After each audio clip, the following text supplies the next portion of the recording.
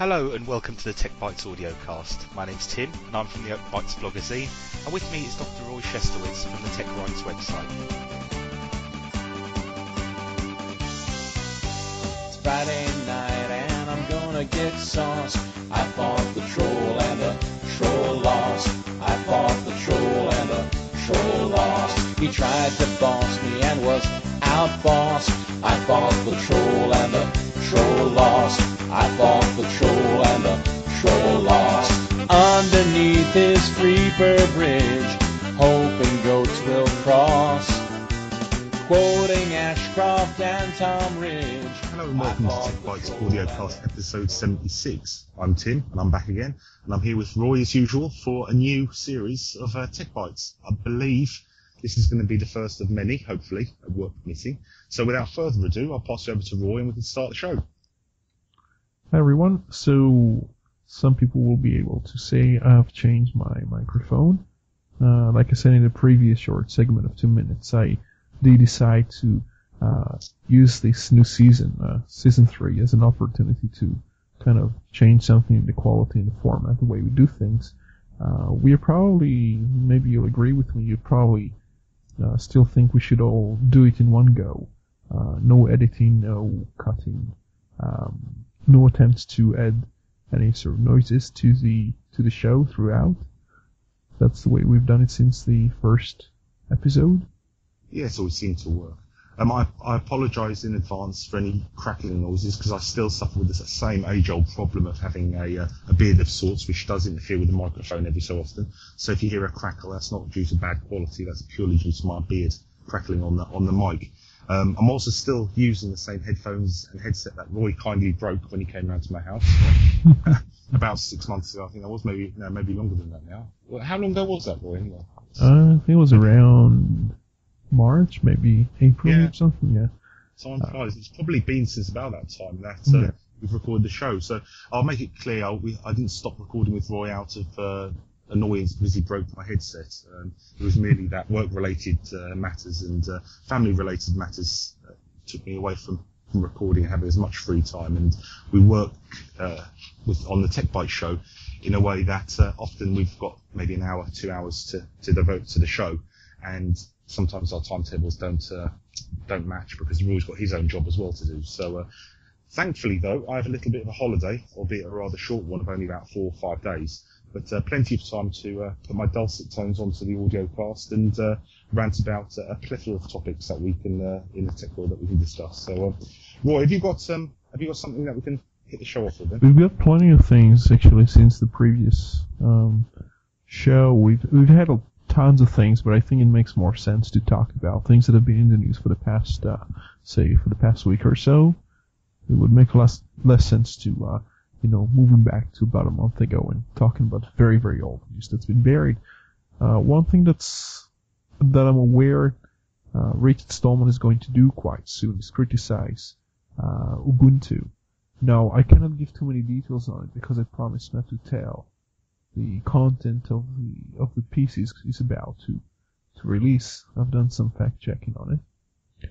But as you know, one of the controversial things about the release of Ubuntu, which I understand you're using, you can remark on it in a moment, is the privacy issue, specifically the fact that whether you're searching something on the web or searching something around your desktop, there will be a request sent to canonical servers and then to relayed.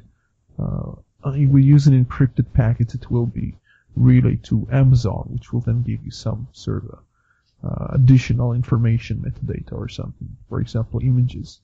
The problem with that is even if you're searching for something locally in your desktop, it will inform some other company of what you're searching, what you're doing in your computer, which sets a fairly negative precedence for free software in general.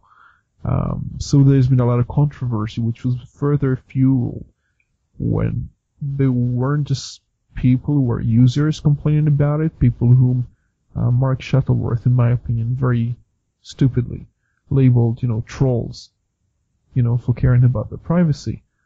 Before, of course, the Electronic Frontier Foundation, EFF, decided to write about the issue in quite a serious, critical, well-constructed manner, which was difficult to confront. And soon enough, it's going to be the FSF's founder. So it does seem like Ubuntu is going to have a hell of a lot of pressure on it for the fact that they do not quite comply with the common guidelines of privacy. But you have a different opinion on it. If you can elaborate on your opinion.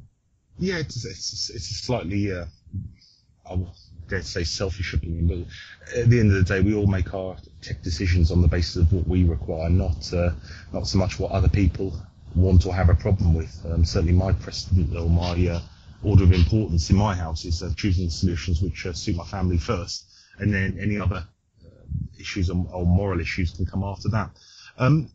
Before I go any further, I haven't looked into switching the options for switching off this feature. As I understood it, Mark Shuttleworth did comment in his article that this feature could be switched off. But if I put that to one side for a second, I'll explain my usage of Ubuntu. I'm currently using 12.04 LTS, so really it's not so relevant for my version of Ubuntu at the present time. But for somebody who uses Amazon quite a lot, I've got a Kindle, which I wholeheartedly support. And my wife uses Amazon for a lot of the large purchases, which she's not able to get out to buy, and also finds them cheaper, either from a reseller on Amazon or Amazon themselves. So for me, it's a very handy feature to have. It certainly wouldn't be something I would have a problem with using. In terms of local searching, I wonder how much of that is actually an issue anymore. Talking about my own personal use, I can't think of the last time I searched for a file on my system that would require to use the search feature for anyway. I have everything quite well organised, and we have my documents, my documents folder, my pictures. Yeah. So, and really, I might, if I was doing a search, I think the recent search that I did was just for a specific number of a digital image that I'd taken about a year ago. And of course, because the images usually have the date in the file name, I was just able to type that and search for that. Well, it doesn't reveal anything. It's just a number. So for me, there's nothing of any sort of privacy or anything like that a concern for me at all. Like I said, I did see the article about with Mark saying that it could be switched off. I don't know how simple that is. I didn't really read into that because I wouldn't particularly consider it. I don't think it's difficult. I think the controversy then was most people would. People who are very new to Ubuntu, the world of free software, would not know or would not care to do so. Then the argument would go something along the lines of, if you bring people to free software because you want to introduce them to freedom, to privacy, and so on and so forth, you probably don't want to put them in a position where they will feel as though they're getting the same treatment as they do in Mac OS X and Windows. At least that's the argument that's going to be made by Richard Stallman, and I can understand that. We cannot argue from a point of view of hypocrisy. And if Ubuntu is an operating system that does kind of send some information about your usage on the desktop and not really an installation of packages, which I think is not so necessary either. It's if it's disabled by default, you could argue that a person who really wants to use it will definitely be in a position where he thinks he would benefit from these shopping-oriented, type of results. But so then basically people said to Mark Shuttleworth, why don't you disable it by default? And the reason is they do get some money for.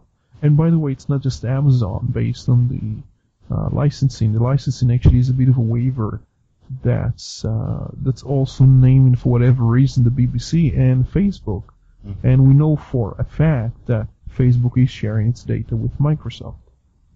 In fact, incidentally, I should mention that it was only a few weeks ago, maybe 2 weeks ago, that Mark Zuckerberg said that if he didn't start Facebook and was successful, he would have worked for Microsoft, which doesn't surprise me, but it's nice to hear him saying it so honestly.